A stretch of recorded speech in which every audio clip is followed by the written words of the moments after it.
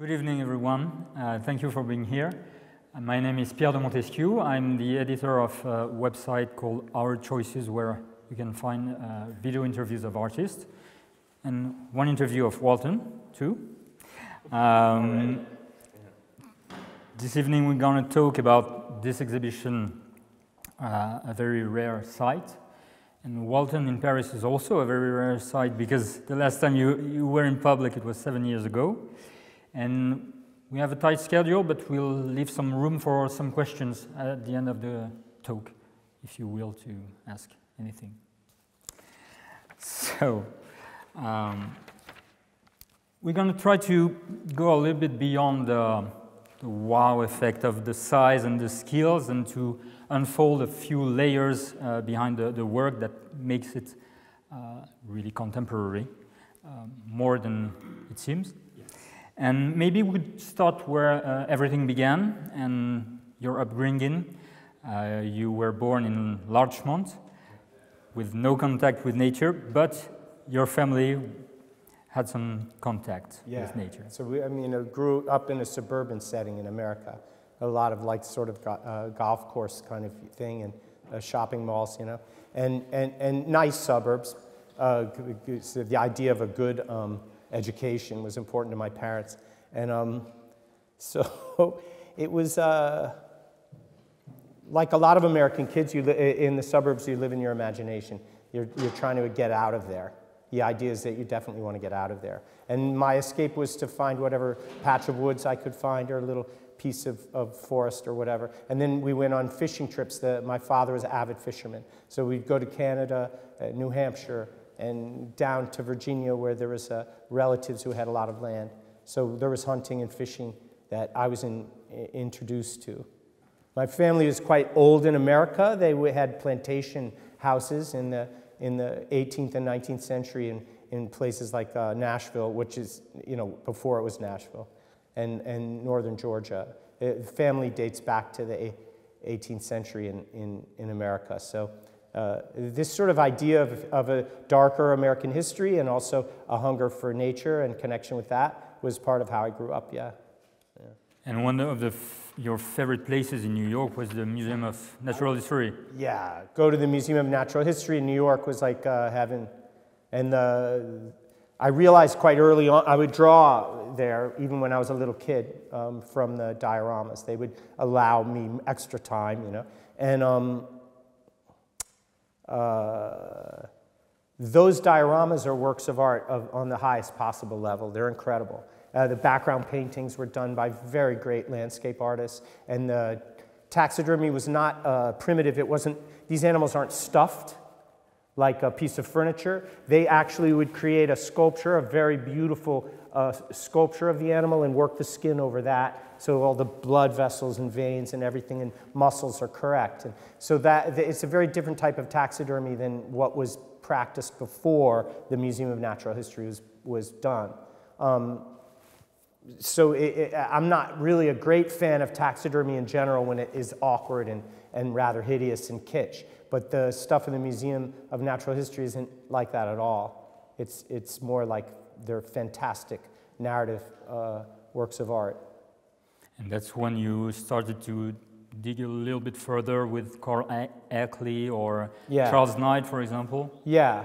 I mean, so the idea is I learned who these artists were that made these dioramas, and they were sort of scientists slash artists.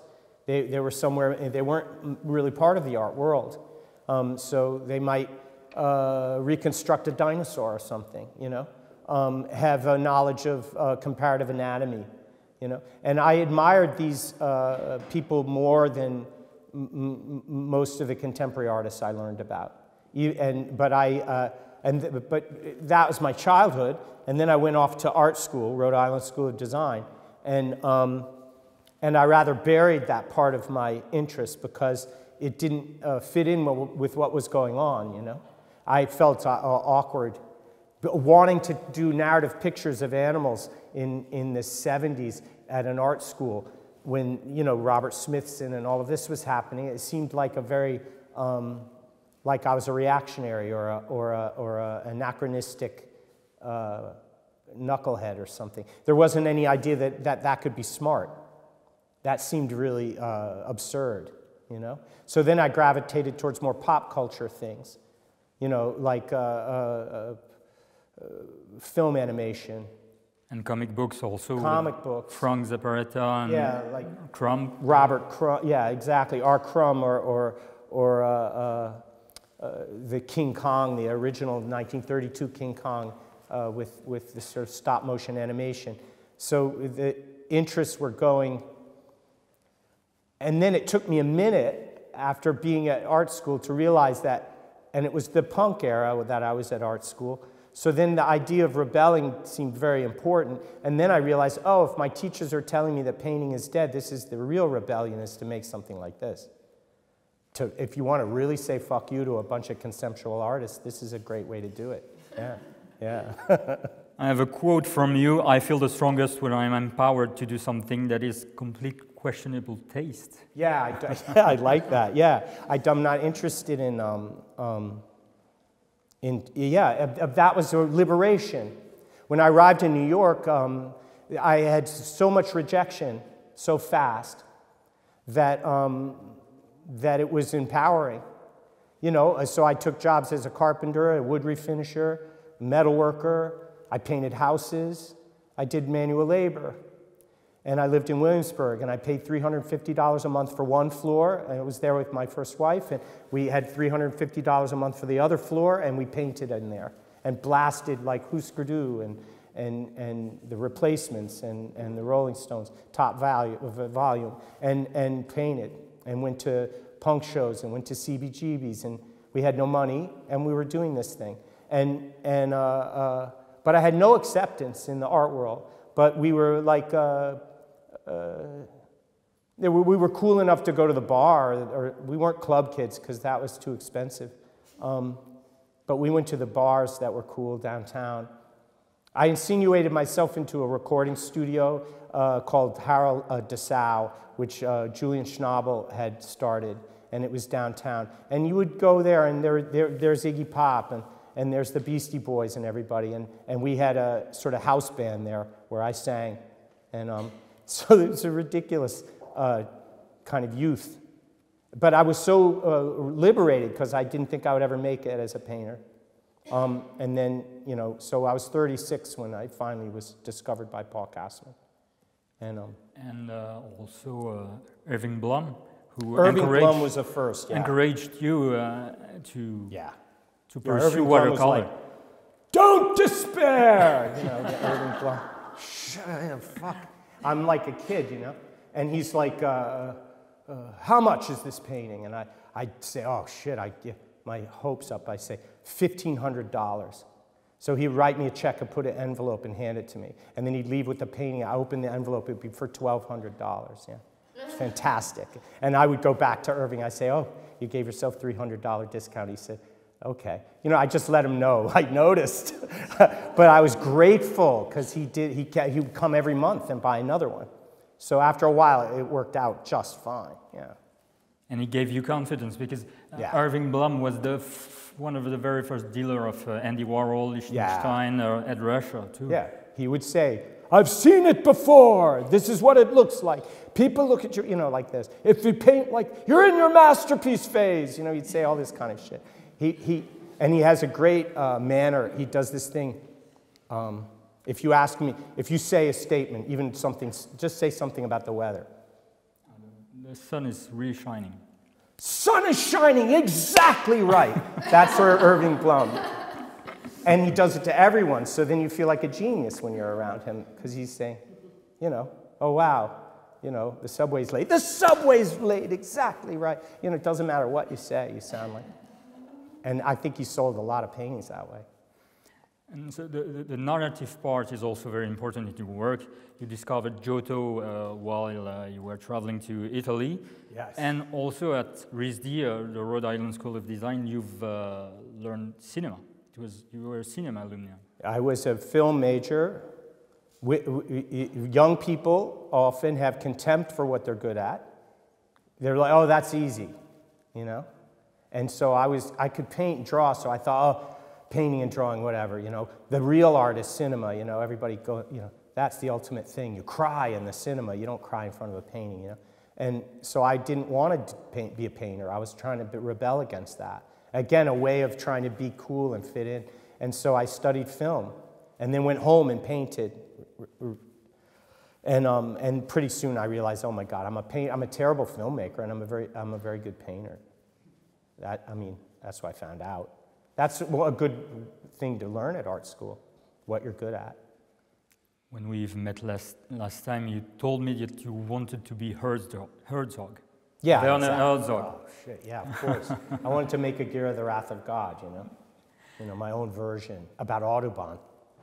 And I have another quote from Herzog about Grizzly Man. You saw the movie Grizzly Man. Of course. It's the story of an American guy who fell in love with bears and during 10 to 13 years set up every summer in the bears' territory. The documentary ends up very bad. I won't spoil you. But anyway, during his journey, he met two foxes that he makes friends with them. Yeah, that's right. And I forgot about that. At some point, the poor foxes that were following him are killed by the bear.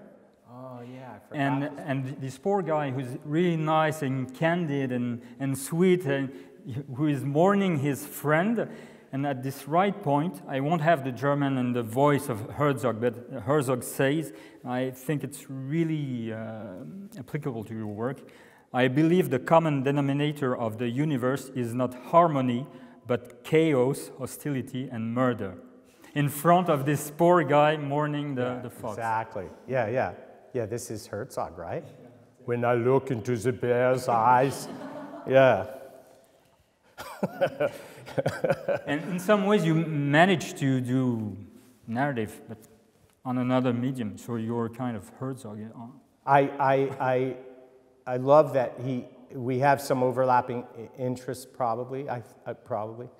I'm waiting for Benedict Taschen to introduce us, you know. He's, you know, it's a long wait. What the fuck?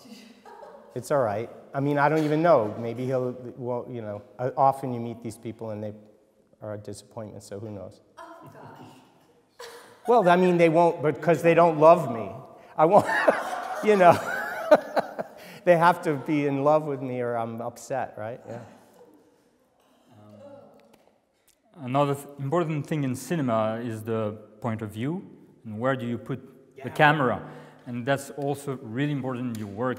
Where do you place the viewer, the human being? That was a big lesson. I mean, like from, you know, look at Hitchcock, or they asked Scorsese what the most important decision he makes in film, and it was where to put the camera.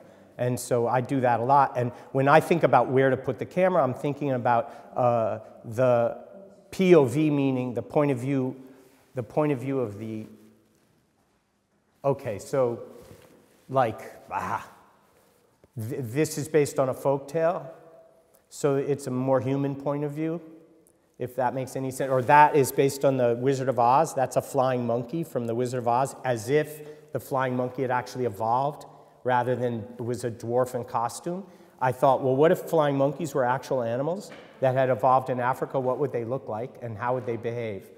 And so I made up a whole narrative in my head that Louis B. Mayer tried to get a bunch of flying monkeys to work at the, you know, the director was trying to control them and they're flying all over the set. And so then they say, forget it, we'll just get little people and put them in costume. But he kept one. And that's a real flying monkey from Africa, you know, as if it existed as a real thing. So that's the POV of Hollywood, in a sense. But then I'll go directly to the animal itself and think, okay, I want you to see everything through the animal's eyes, you know. So there's a lot of ways to approach a human being painting an animal. Are you painting an imaginary animal? Are you painting an actual animal? Are you painting from the animal's point of view? Or are you painting from the culture's point of view? The cliches we have about the animal. Are we embracing those or rejecting those? And there's a lot of things you can think about in this project, you know?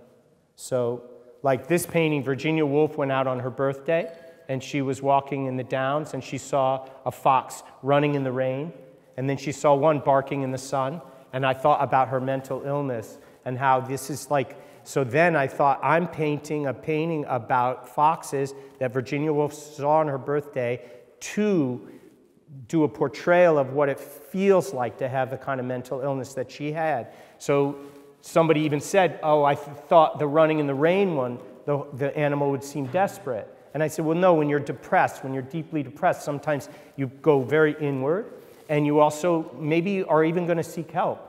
Like that might be the bottom that gets you help finally. And then the manic upswing stage is almost the scarier one. So it's like, yeah, things are great, you know, and then, oh shit, you know, this is going to come crashing down. So I was really, and then someone pointed out, you put Van Gogh in the grass, which I didn't even know I was doing, but all the turmoil in the grass turned out to be like her mental turmoil. And soon after this, just over that hill, this is the actual place where she saw these foxes, and just over the hill is where she drowned herself. So this painting becomes like a journal entry of Virginia Woolf's, and so this is where the frustration comes, because sometimes people need, well, everyone needs to sum up what the work is about. So they'll say, oh, he deals with environmental issues. And I'm like, there's too many foxes in England. Like, it has nothing to do with the environment. It has to do with the mental health of a genius, and her connection with this animal, and her noticing the animal and saying it's a very rare sight. And so I named the whole show after this journal entry of Virginia Woolf's, and I wrote her journal entry on the top of the piece, and then I used a Renaissance trope to show the day unfold. So it starts in the rain, and then it clears up, and it also does it left to right, just like you write on a piece of paper, so it's literary. So I'm thinking about all of these things when I make these pictures, and it was really funny, because when I started making them, people are like, oh, he illustrates animal things, you know, and I'm like, well, that's fine, but it's a complicated project. I'm trying to bring more to it than just that. And whether people can see it or not doesn't really matter, but it keeps me interested. And I don't know where they'll lead. I read this phrase, and I was so excited when I read Virginia Woolf on her birthday seeing two foxes. I know I have a painting. You know, done. It's already done. Yeah. But scale was also one of your challenge, because you were very skilled to do little sketches, but you wanted to do more also. That's why and how you started to do big pieces also. Audubon made life-size animals in his elephant folio, and when I saw one as a child, I thought, oh my God, it's like having the bird. Some of the birds in the elephant folio are extinct. So you have an ivory-billed woodpecker, life-size on the page, and I'm like, it's like having it in the room. It's fantastic, because every feather is perfect. So I'm like, I need to do this. There's a life-size lion. Those are life-size foxes. They're in the room with you. This thing is about to jump right out of the frame, you know? I want that feeling that you get when you're at the zoo, and it's like, oh shit, those are bigger than I thought they were, or smaller, you know, or weirder. And you're doing it with watercolor, which is a very old practice, and unforgiving too for... It's unforgiving, but also it's like Dürer painted the hair. First great natural history watercolor in the world, and then everybody's been trying to do that ever since. You know, Audubon, me, anyone. It's like, that's the best. And nobody's come close to making something like the Dürer hair ever again. I saw it in real life, and hell yeah. That's how art is supposed to look, in my opinion. And so you've quote Virginia Woolf, because you read a lot. You read a lot of explorers' books, but what's the chicken and the egg? You have a theme sometimes, like the Bête du Gévaudan in the Musée de la Chasse last time, around which you dig, you make your research, I guess. But for an exhibition like this one, how do you find your ideas? Well, I was reading The Making of the Wizard of Oz, which is just entertaining me. And then it occurred to me I had The flying monkeys, of course I have to paint those. They terrified me as a little kid. You see this movie, the flying monkey is the scariest fucking thing in the world. And then I thought, but if a real flying monkey existed, it wouldn't be so scary, it would just be a monkey. He's going about his monkey business. He doesn't work for a witch. He wants to be left alone. And then I made up a whole narrative, and I swear now this is gonna mess up the film, but I wanna get up and read this thing. What do I do? Don't do it, right? Are you saying don't do it? But I wrote on the piece, I'm gonna read it. But this is really good. I made the voice of a guy who was an animal trainer in Hollywood in 1938. So I'm reading this book and I say, I've been training performing animals since vaudeville days. So when The Wizard of Oz was in the works, I got the call. Fleming was determined to use real flying monkeys from the Congo. That was MGM in those days, never cutting corners. But even Treflick in New York was only able to find about a dozen animals. Very rare, these monkeys, even then. And the script called for an army, hundreds. So anyway, right away things got balled up. Anyhow, I happen to like flying monkeys. They're smart and quite gentle. But nobody, I mean nobody, can train a dozen to fly in formation. I had 2 days to work with them before the first scene. It was bedlam. Right off, they just flew all over the set like pigeons, landing on the equipment and pulling the place apart. Of course, after that, Fleming used little people in monkey costumes, and I got the breeze after 4 thankless days. No screen credit, naturally. I remember hearing that Louis B. Mayer kept the best-looking monkey, the original Nico, I guess. In any case, I was on to the next thing by then, over in Kayunga with Louis Weiss, helping to set up Monkey Island, another wacky story for another day. So that's my fake animal trainer. And I wrote it right on the piece. So I just thought, what would happen if you had real flying monkeys, you know? Might as well. Sorry for the chaos. I did the flying monkey thing. Maybe we could just jump to the questions of the public. Yes. Does anyone have any questions? Is it brave enough to do that? Raise a hand and be like,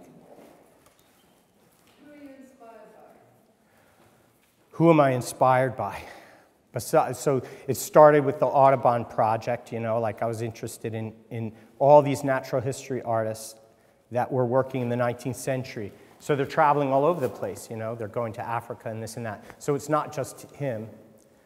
So it starts with Audubon, and then, as he mentioned before, there was an artist at the Museum of Natural History called Carl Akeley, and he created those dioramas, and those were tremendous inspiration to me. I'm kind of trying to make that like a life, you know, like a feeling of a very fine diorama. The Renaissance, I studied Giotto and all of those kinds of Trecento painters and drew all of that when I was a student.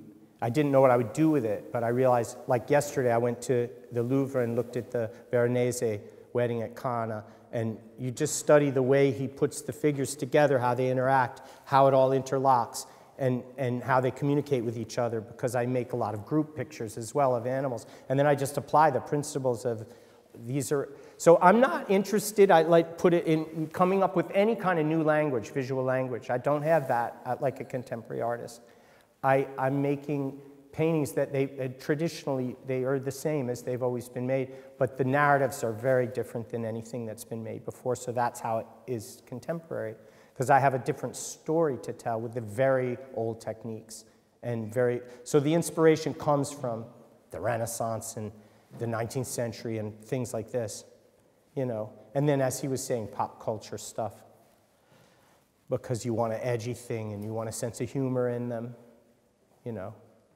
The flying monkey picture is funny, in my opinion, you know. Yeah, I think they're better when they're slightly amusing, actually, than if they're grim, you know. But I make grim ones, too. While people are thinking about their question, I have another one, okay, if you don't mind, as a follow-up. Since we're here. Another Herzog quote. What would an ocean be without a monster lurking in the dark? It would be like sleep without dreams. Last time we've met, I asked you about your dream project. and you told me that you wanted to paint the sea and all the monsters behind it. Is it still something that you have in mind? I do want to paint a life-size whale, yeah. Like a 100-foot painting of a whale in watercolor and see what that's like to do.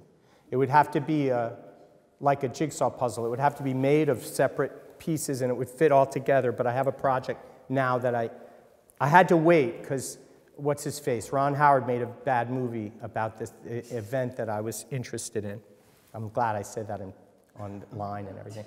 But it wasn't the first time he's done that. And it was about this whale, a sperm whale that attacked a ship in the 19th century and sunk it, a whale ship. And he deliberately sunk the ship. He hit it 3 times and sunk it. And the survivors were in the ocean for like 90 days. So I want to show this whale hitting this boat and then make 90 images that show the deterioration of the people on the floating in the ocean.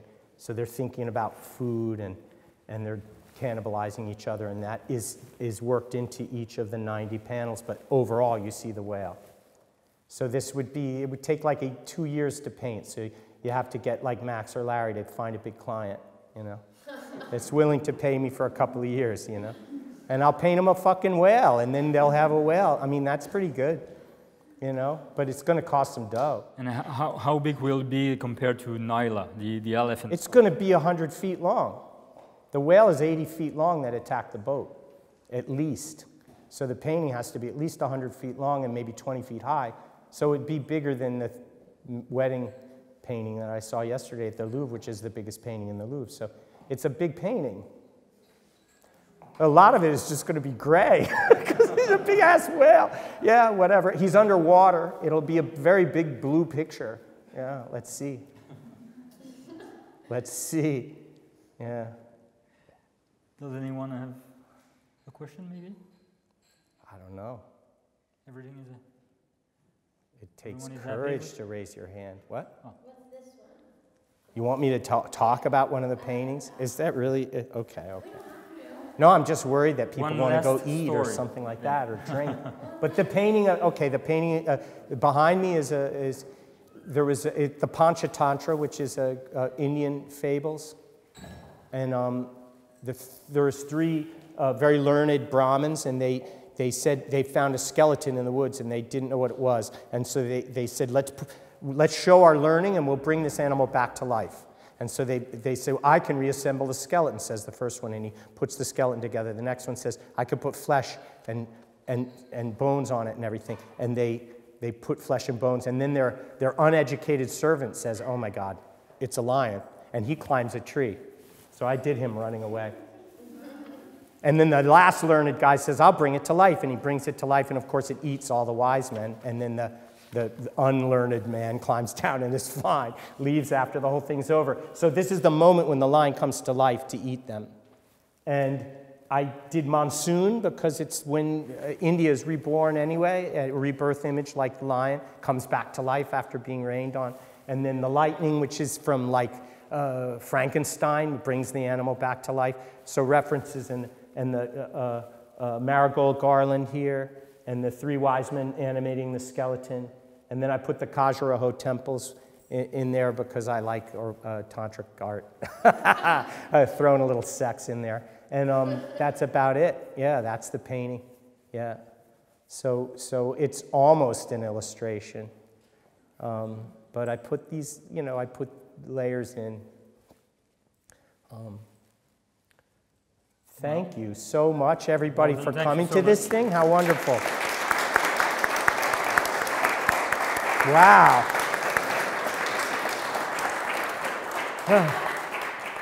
Can I take this thing off?